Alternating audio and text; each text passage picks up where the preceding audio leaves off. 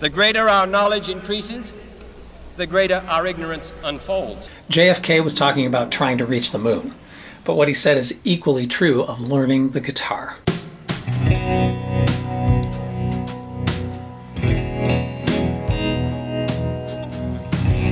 The more you know, the more you realize you don't know. And no matter how much you practice, you'll never be done learning. I sometimes wonder what made me want to play guitar so much that I was willing to make thousands of mistakes on the way to making music I'd be able to enjoy. What makes us keep pushing through the pain? Why do we keep playing through the blisters into the calluses? Playing guitar is literally hands-on learning. The world is overflowing with inspiring guitarists, but each one inspires us for their own unique reasons.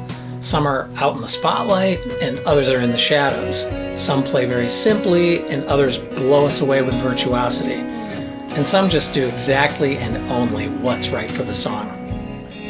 Inspiration is always in the ear of the beholder. And when we listen to other guitarists and study what they're doing and emulate their sound, every one of us discovers the fine line between getting inspired and feeling demoralized. When you're trying to learn something new, it's so hard. I mean, sometimes you'd swear it's impossible. So many variables and your fingers just won't do it. But then the muse comes in, haunts you, and guides your hands for as long as it takes, until suddenly, inexplicably, maybe even magically, you can do it. And once you do it a few times, you can't believe you ever couldn't do it. That impossible skill now lies behind you. It's like a place you've already visited. You know how to get there, and you can go back anytime. Cumulative, lifelong learning. If music is the mountain range, guitar is the trail up to the ridgeline. The discipline it takes to play guitar well will have a positive effect on every aspect of your life. So welcome to your lifelong adventure.